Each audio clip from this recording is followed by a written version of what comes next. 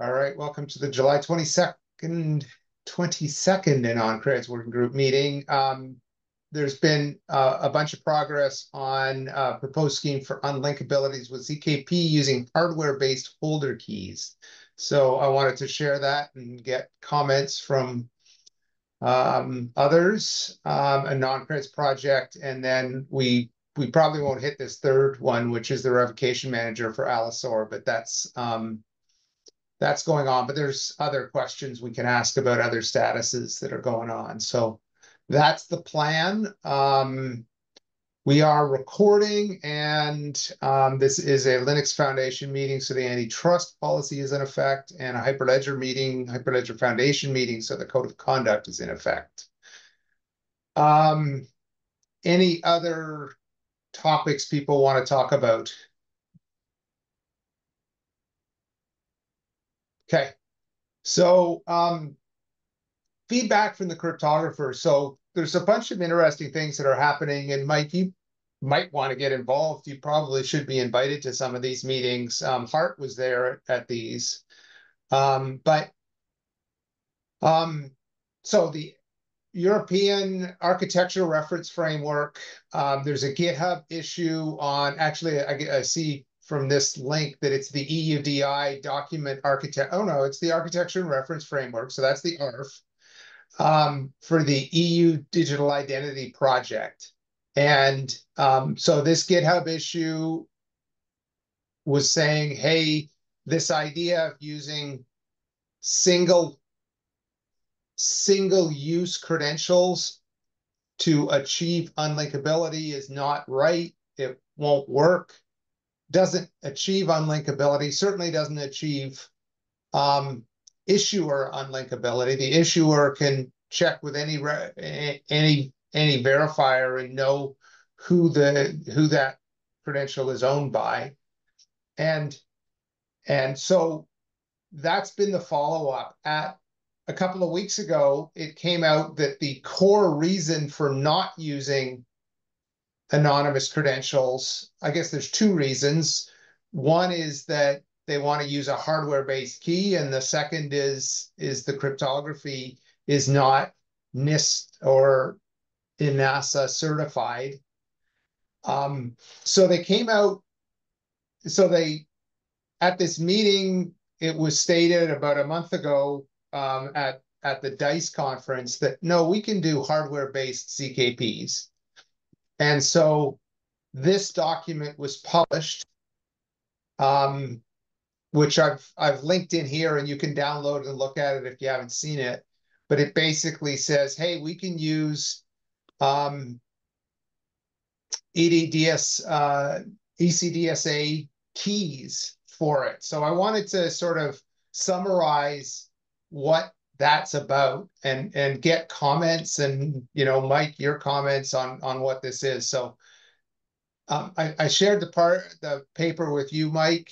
And as I say, it's now linked in the notes. So if anyone wants it, I should put it in chat. Sorry, I'll put the link for the agenda into chat, and anyone can look at it. But basically, unlinkability with ZKPs and hardware-based keys. So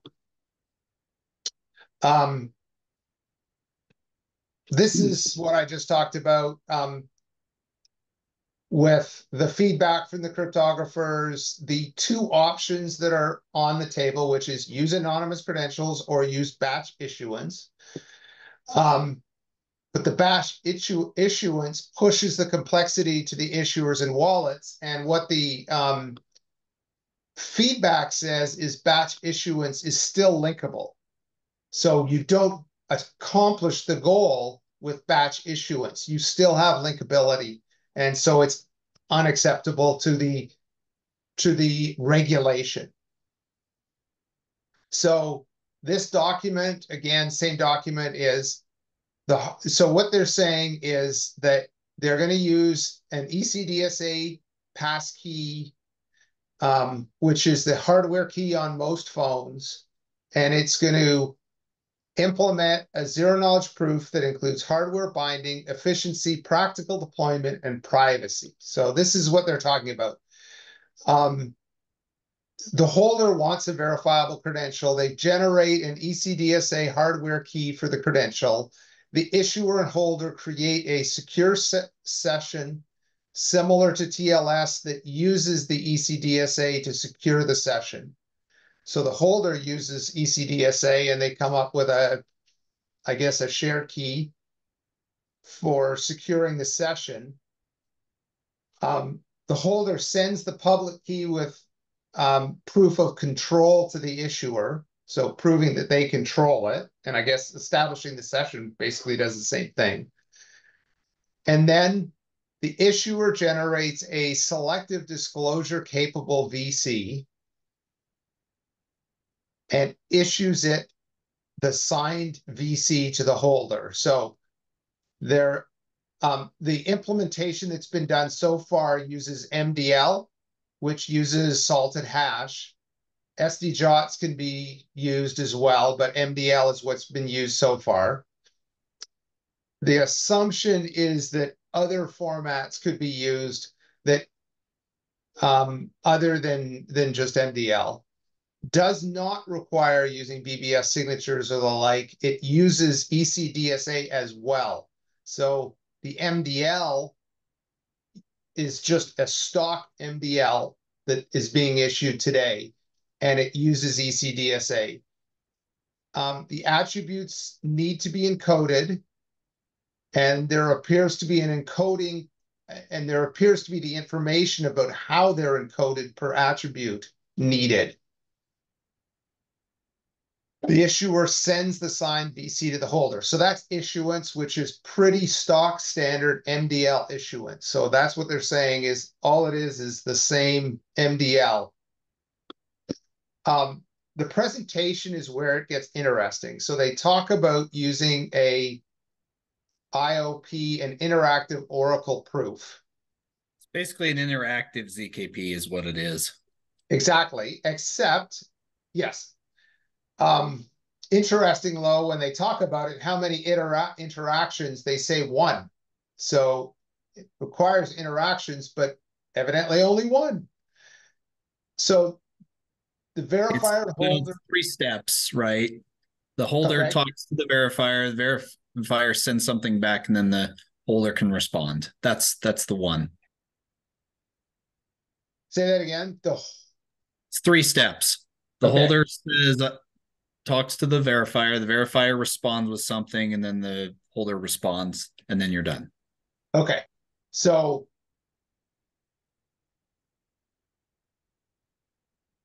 do you know what the holder sends on the first part? What's included? No, there's no details in that paper about what exactly that entails. Okay. But it's interactive, which means there has to be a request response from each side, but that's it. Okay.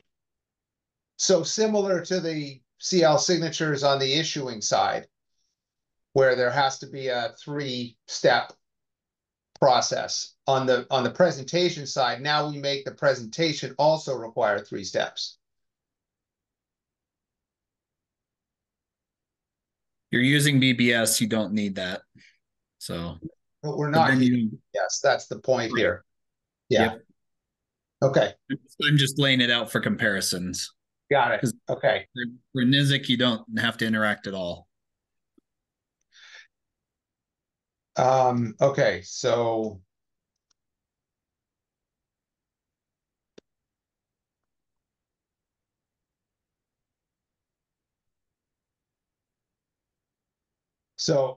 that's the sequence. The holder starts to the verifier back to the holder, and the holder to the verifier, which probably means it's 4 steps because the verifier probably starts with a proof request.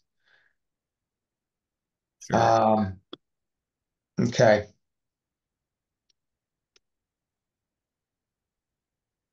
Do you know anything about this creates a secure session? They mentioned that a few times in the article.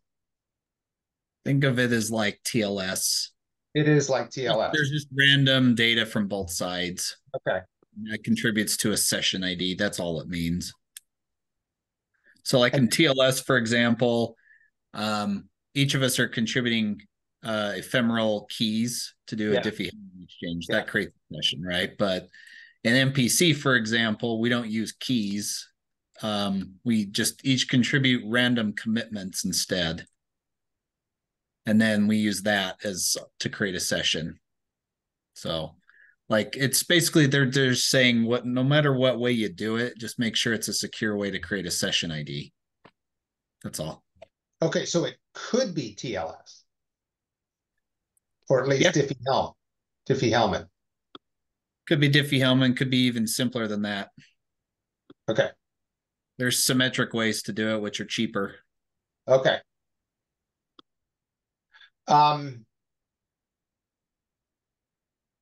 The context is needed. So the context is what the verifier sends the holder, I think, in this second step. And then the holder signs the context with the hardware key with a commitment and sends. So what is the holder sending to the verifier in this first step? Do you know? Is that the polynomial commitment? It's probably to help create the context. Okay. That's my guess, is it's the random contribution. Okay. Because generally in an MPC, because interactive Oracle proof is basically MPC, just between two. So you basically just say, all right, both sides will probably just contribute randomness, which gives you the context, and then the holder does the rest.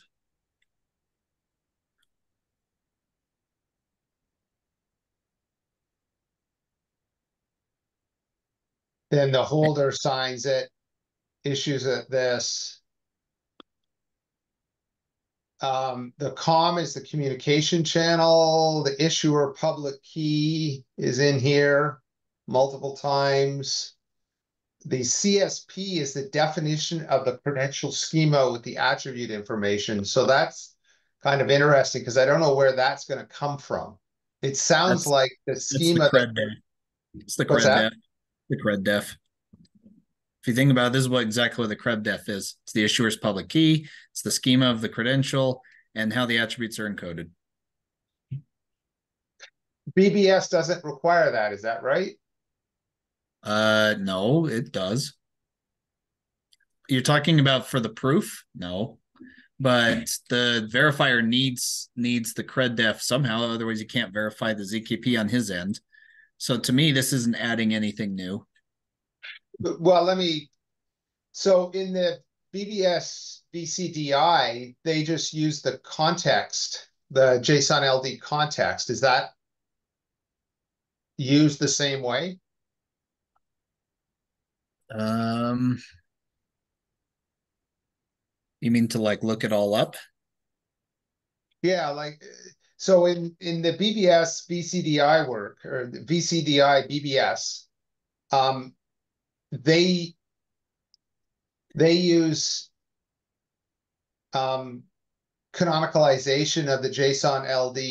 They use RDF canonicalization to get the messages to be signed. But does that also give you the credential information, the schema? The reason they're putting it in here is because they want to make sure that the plain text information is the same information that was signed. So they need a way to map. So that's all that is. Okay. They're saying, how did you map all of these attributes, just like AnonCreds V2 does?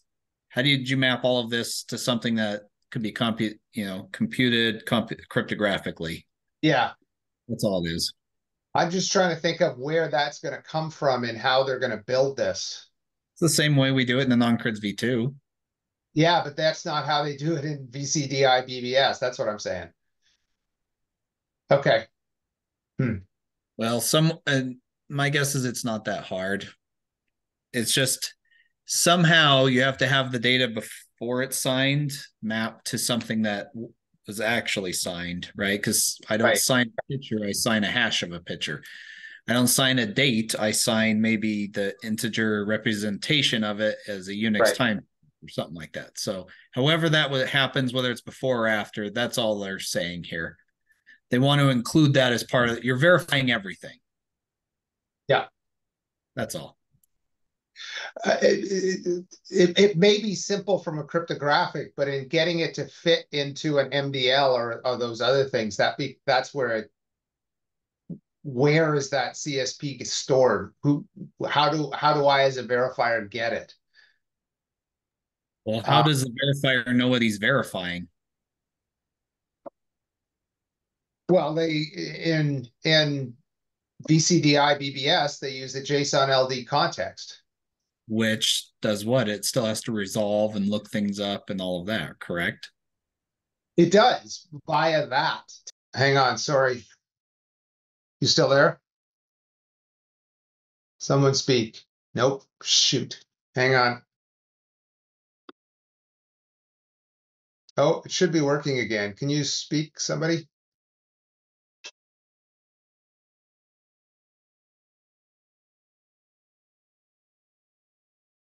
I can still hear you and see you, Steve. Yeah.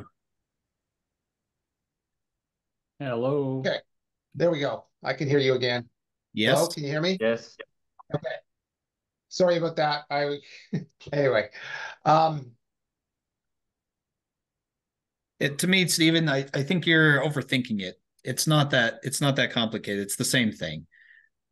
Cryptographically, the CSP is just their way of bundling all that information together. They're just saying when you go to verify it, it should just include all of that. Now, does that matter cryptographically? Not really. They're just saying it should be part of the whole process. Okay.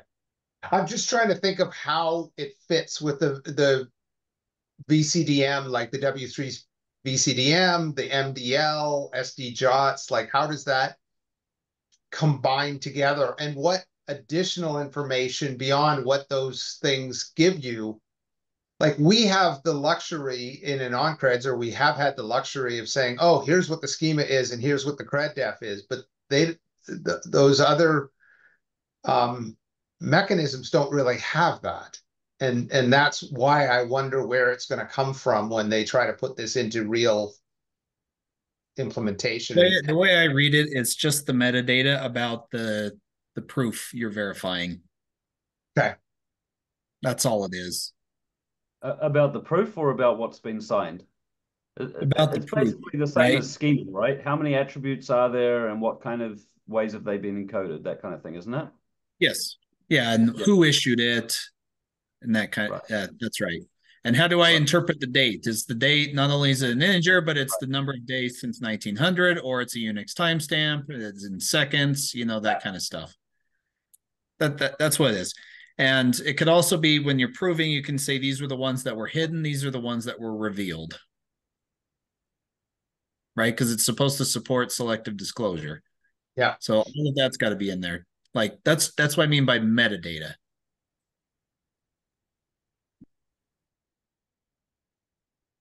Okay.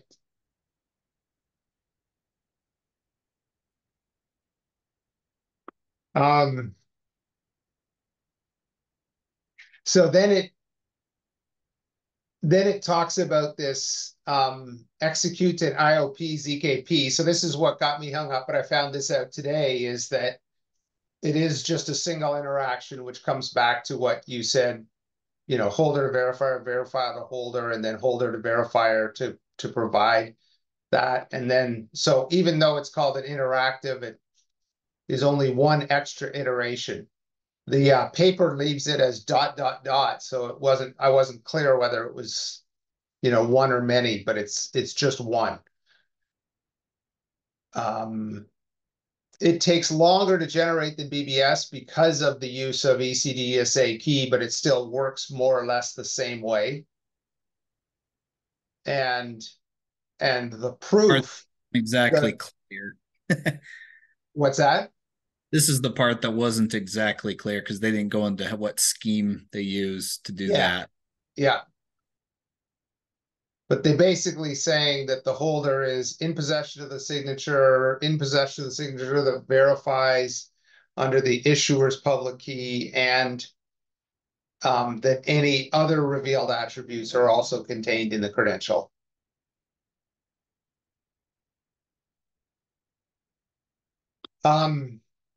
These are the things not solved yet in this.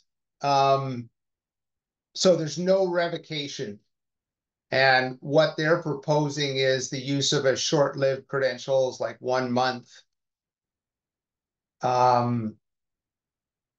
So that's an issue. Obviously much less than ideal. You have to get lots of credentials, even though you can use the same one many times. You still have to get one every period for however long the validity of the credential is. And it doesn't give you the, anywhere close to near real-time revocation capability. So that's interesting. They are claiming that other kinds of ZKPs can be supported, like predicates in particular that they talk about. But as far as I can tell, there's no implementations. It's just theoretically possible.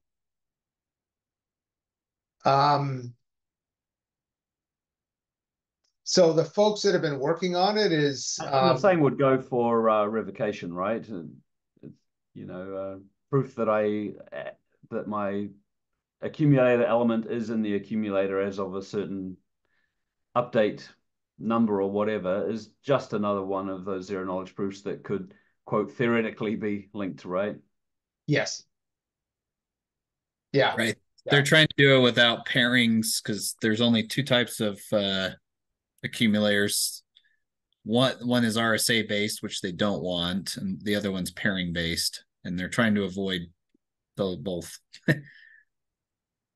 Why are they avoiding them? They're trying to use only NIST approved cryptography. Ah, right. Thank you. So that means the ALLOSAUR is valid or not valid as part of this? No. Well, I mean, it works anywhere, right? It's just ALLOSAUR is based on pairings, just like BBS and punch and and all that stuff. Yeah.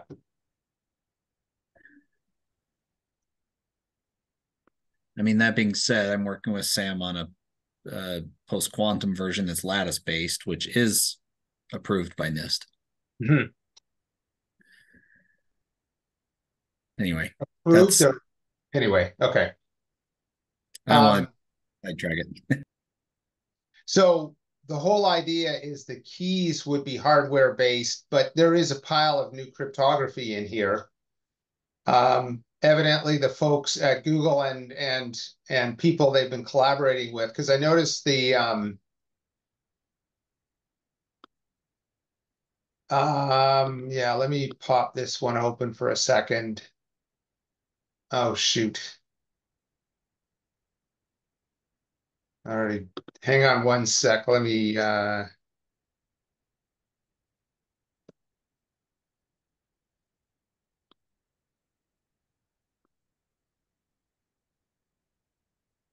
so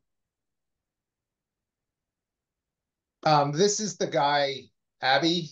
I assume you know him, Mike, of him? Abby Shalat. Yeah.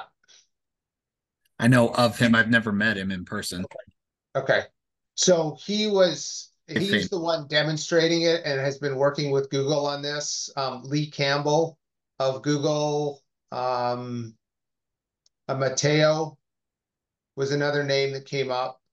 So they're the ones, and I gather both Jan and Anna are involved in this. So those are the names that were involved in this. I know Art was too. Okay. Or Montgomery was. I don't know why. I know I saw his name on there somewhere. Yeah, I mean, involved in this implementation that we're talking about. So evidently Google and these groups like Lee Campbell, I think his name is from Google. Abby is from Northeastern. So they're the ones that have been working on it. Still requires academic formalizations, opinion on use, and a security proof. So there's a fair amount to go yet. But the idea is to see if they can gather enough, use this as momentum to get funding to make it happen. So thoughts, any other, is this interesting, Mike? Mark, do you find this interesting, useful? Do you think it'll go anywhere?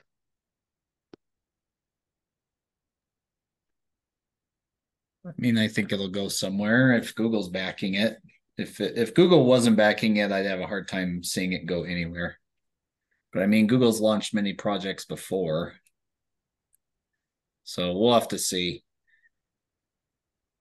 Assuming it did gain some momentum, what would that mean for AnonCreds 1 or 2?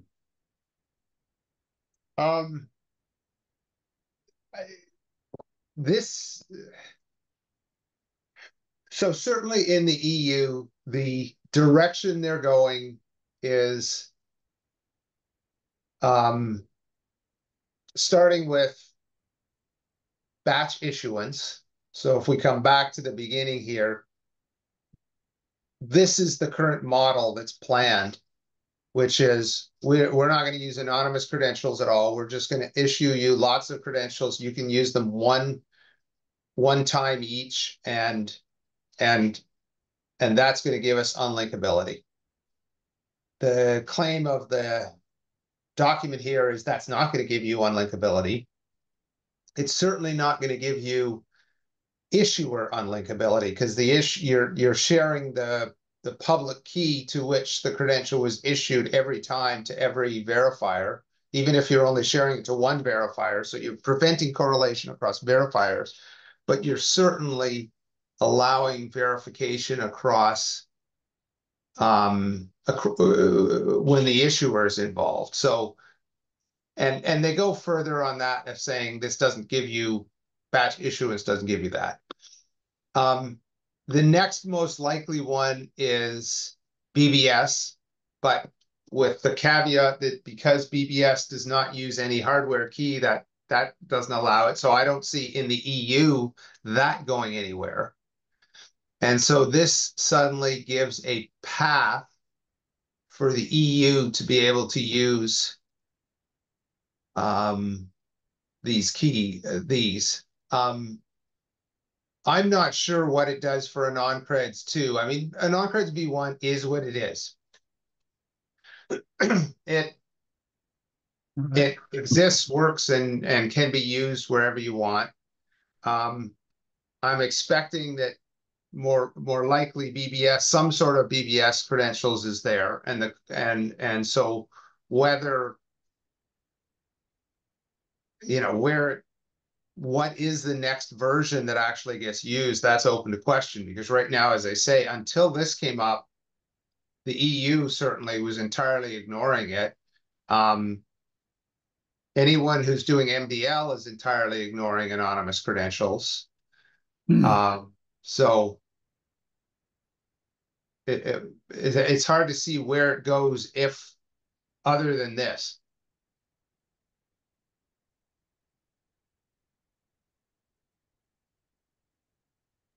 I mean, there's other approaches I've proposed in the past that use mostly NIST approved stuff. Mm-hmm. Like there's snarks with Merkle trees. So everything is, and then the snarks run on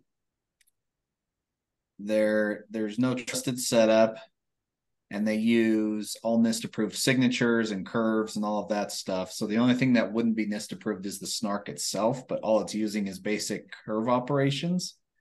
So anyway, that was another approach, but the problem with it, and this one might suffer the same fate, is it was really slow on the prover side. Yeah. So they did do a demo today that showed it on a Pixel 6, so a couple of, 3-year-old hardware, so that's good. And it was reasonable. It is a megabyte proof, so pretty large. So that definitely is the two, less than ideal, but it wasn't ridiculously slow. Like it was a reasonable user interaction. Are we talking like a few seconds, like 5 to 10 seconds? Probably under 5 seconds. Okay, yeah, that's reasonable. Yeah, it was like 3 seconds or something. It was slightly longer. It was longer than a BBS, or sorry, than a straight MDL, but not massively longer. That's basically what they were showing. But the size being a megabyte, that's pretty big. Yeah, AnonCreds will be a fraction of that. Yeah. And it'll be under a second right now. So right now, in terms of performance and size, AnonCreds 2 sounds like it's winning. Yeah. And hopefully this one maybe becomes better, but I don't know. Yeah. There's not enough detail in that paper to really dive into and check it out. That was the problem. Yeah. It's just very high level. So it's hard to say one way or the other whether it's going to do to AnonCreds or not. I mean, until then, I'm just going to keep plowing ahead with AnonCreds V2. Yeah. Yeah. Okay. That seems like the right thing. And we could imagine that while all of the sort of foundational things don't depend on any pairings, it can still be integrated with additional features such as, you know, cryptographic accumulators and all kinds of other things, with the understanding that it's not like you know, you can't integrate them, right? It's just a position that the foundations don't depend on anything not NIST approved, but it is conceivable that people could optionally use features that also that they could be integrated. It's not like it's a technical impossibility once you have the foundations not depending only on NIST things, that you can't use anything else in concert with it, is what I'm trying to say. Yeah. I mean, AnonCreds V2 is mostly a framework, right? You can hot swap any cryptography you want in and out of it. So right now we've only coded PS and I'm about to push BBS, but heck, if we wanted to integrate this into AnonCreds V2, we certainly could. Yeah. And that's part of what they're saying is whatever we do, we have to make it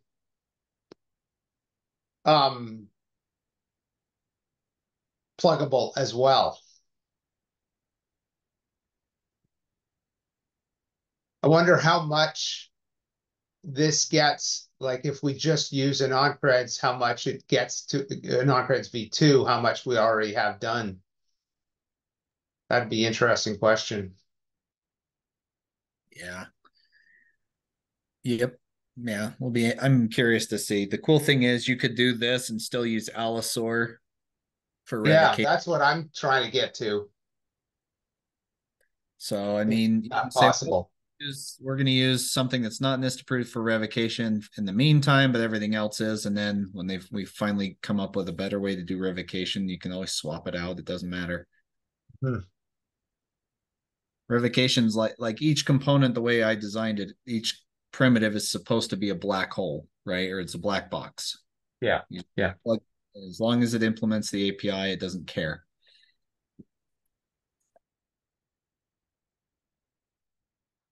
Okay. Just all abstracted away. All right. Any other final comments on this? I'll keep people up to date as I see and keep posting things that come through so people are aware of what's happening here. It was a pretty high-powered meeting today. Like almost everybody that was on that, like many of the names that are on this were there. So was there any action items at the end of the meeting? There's a series of steps to see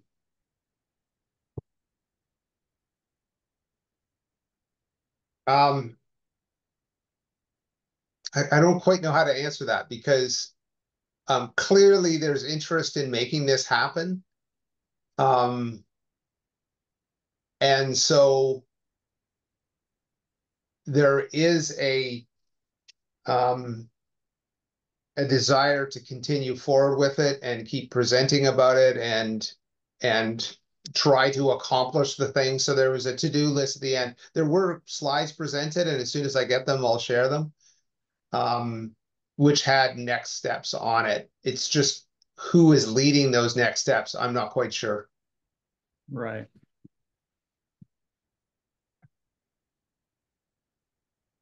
I think we're going to do there is a meeting with Anna coming up, I think, later this week to talk over, what's more detail about what's behind it. But that's sort of for a few people. Anna Losinskia? Yeah. Okay, cool. Let me know if I can be there, and I'll try and come. Yeah. You also got Anya Lyman, who's on that list. Yeah.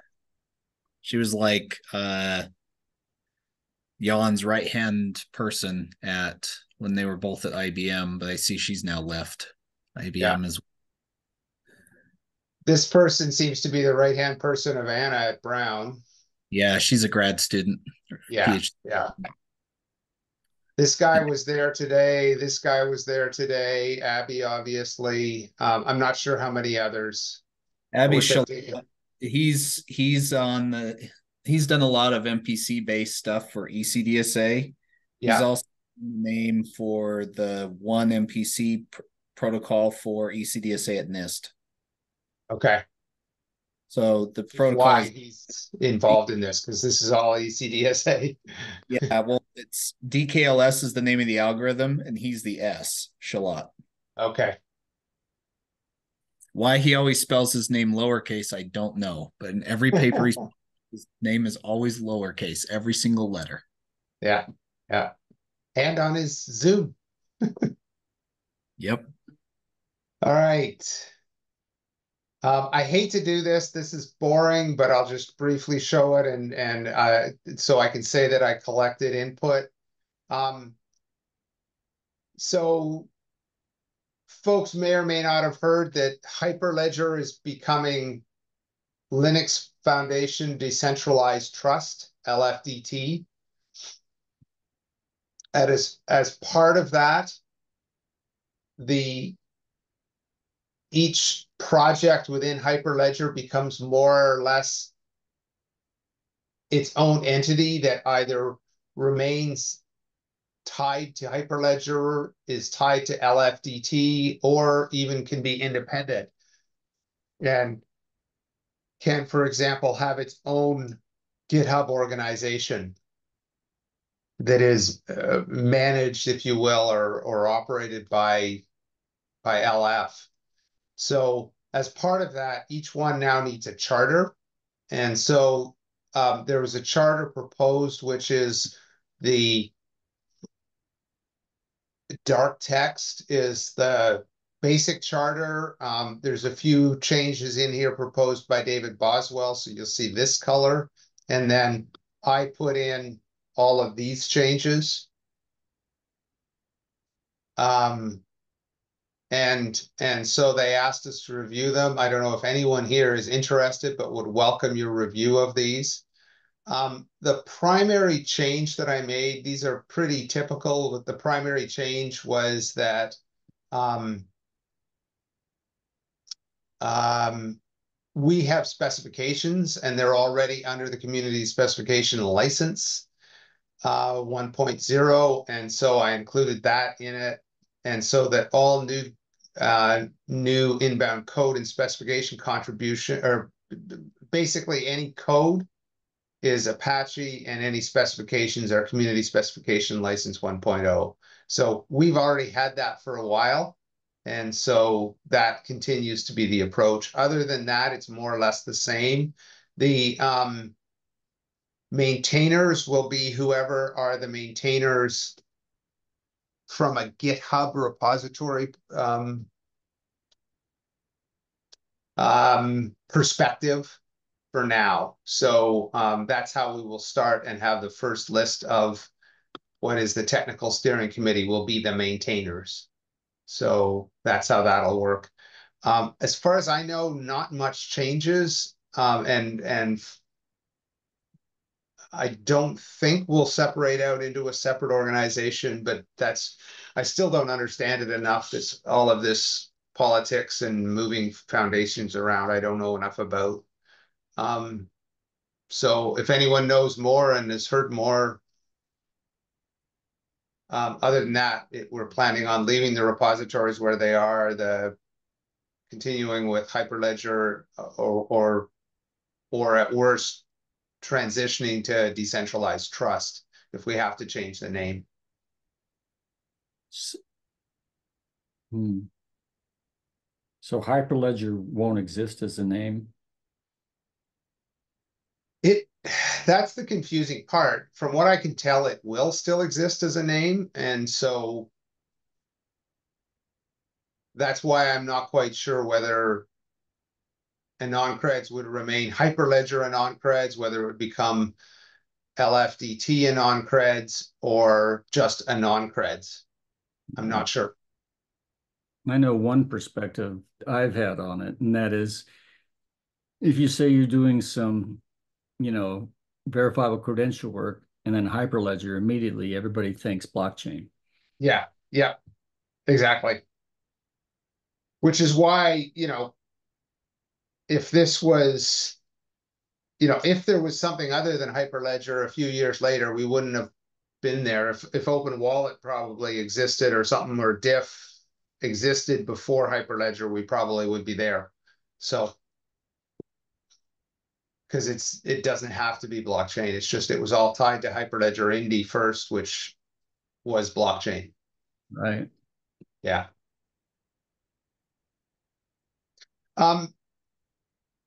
Victor Wong, who is working on the Revocation Manager for ALLOSAUR, is continuing to make progress on his project, so that continues. Mike, you were saying, have you made progress on BBS signatures? You said you were about to push a PR. Is that real? Yeah, I apologize. I've had pneumonia for a week, so Oh no! Oh, Ow. Not getting fun. over it. So I didn't do much at all last week. I can imagine. And our wonderful air here in Utah right now is not helping. Yeah. Oh, that sucks. Okay, so That's why I'm talking right now. and then last thing was any other updates on the auditing?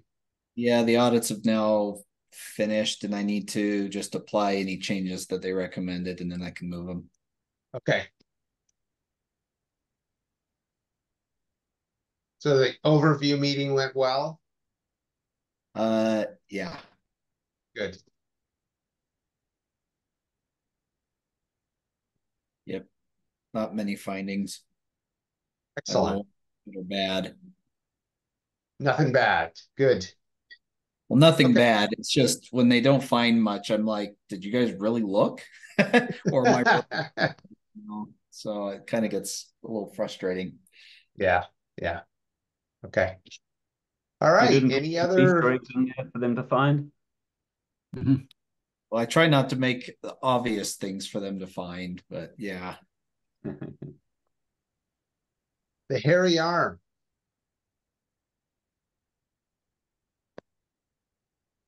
Okay. Any other comments this week? Any other topics? I got a quick question.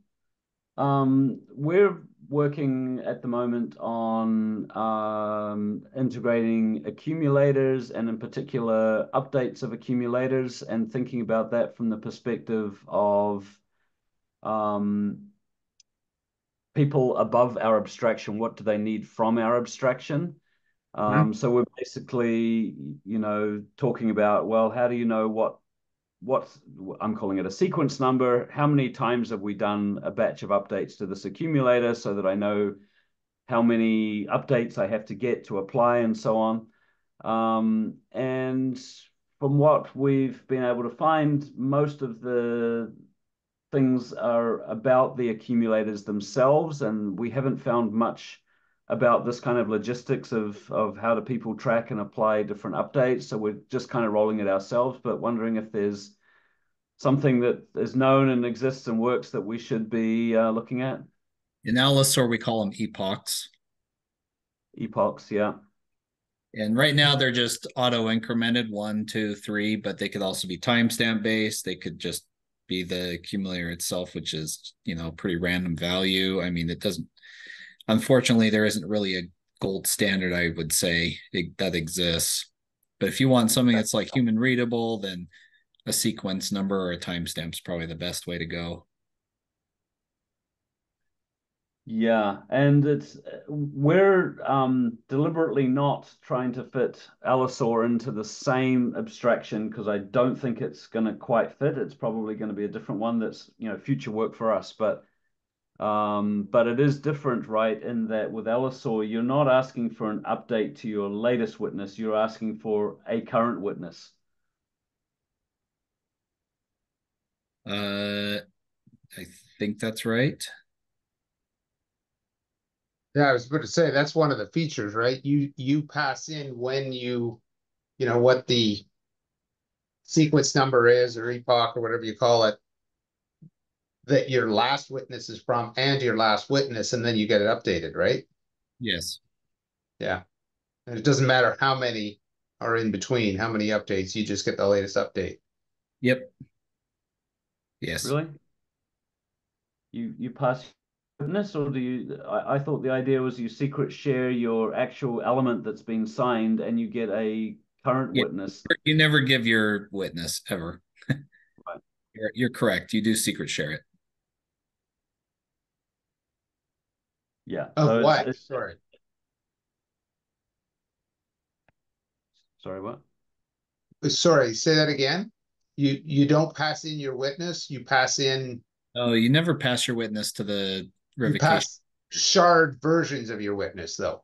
No, you pass sharded versions of the element. The witness stays local. Okay. The witness So never leaves your device, ever, once you get it. right. And you get a new one next time. A new what? You get a new witness. The new witness is the culmination of the whole song and secret sharing and reconstructing dances. You finally get an up-to-date witness for the epoch you need it for, right? Correct. Yeah, and that's all computed locally with the updates from the server. Yeah. So I just think of it as a sufficiently different form factor, if you like, or different shape from sort of VB accumulators, for example, that we're not trying to abstract over it yet. It's better to leave that for future work once we've made more progress with just regular VB accumulators for now.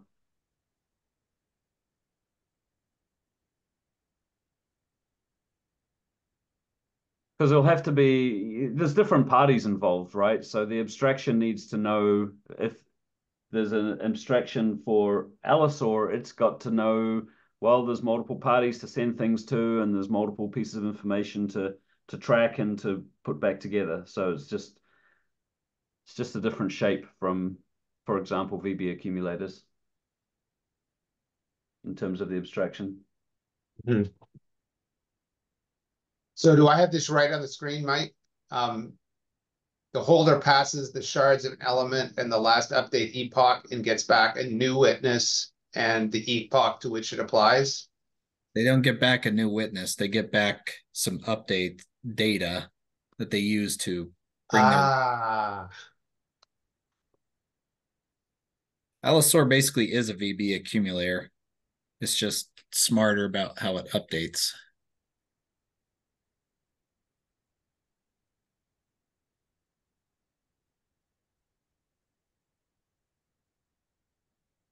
okay.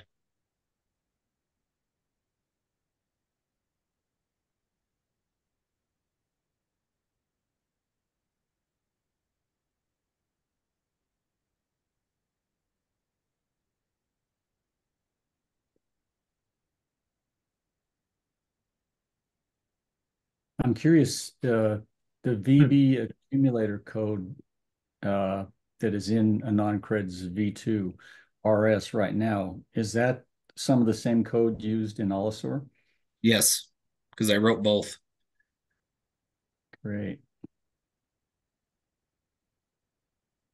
It's basically doing ALLOSAUR single server. It's not doing the MPC version. Right. Okay.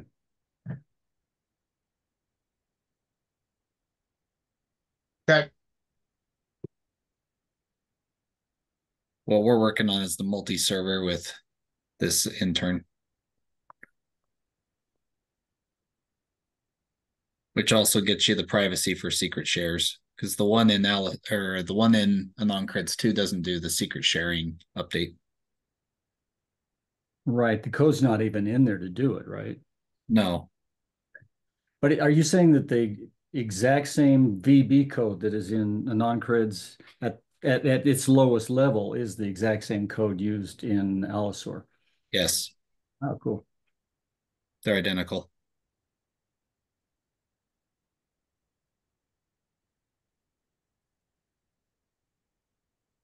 Yeah, you can look at, we made a repo in it's in Hyperledger Labs, or no, is that right? Yeah, yeah. Hyperledger Labs, yeah. Yeah, you can look at it and you'll see it. It's all there. It's all open source, all public. Yeah, nice work.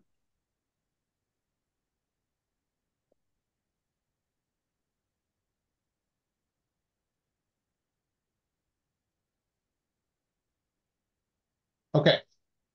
Sounds good. All Yep. right. We'll talk to everyone in a couple of weeks. Take care. Bye-bye. Hey, see Sure, ya. Ryan. Bye.